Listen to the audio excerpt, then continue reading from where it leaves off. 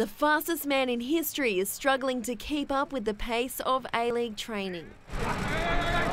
For me, it's just getting fit, not used to picking up speed, going back down, up and down, back and forth. I think that's the most challenging. It's about being able to do it at the speed that we do it. Into his second week with the Mariners, the side aren't taking it easy on their high-profile teammate.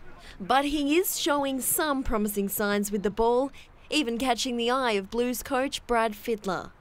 Be good on the wing. Freddie had some words of wisdom for the Mariners, but he was there seeking advice of his own from Central Coast assistant Mike Phelan. He spent a lot of time with Manchester United and Alex Ferguson, and then of course Usain being here, we knew it would be interesting, and just trying to learn something. On Friday night, Bolt will get a chance to really test his skills when he takes the field here for the Mariners in their pre-season friendly against Central Coast Select. But as for what position he'll play, that is still to be decided. You'll see that on Friday, so I don't see him as this or that. I see him as, he could play in a number of positions. So far I've been playing on the left wing so far. That's where I've been placed. So yeah, that's what I'm working with. Jaleesa Rapps, 9 News.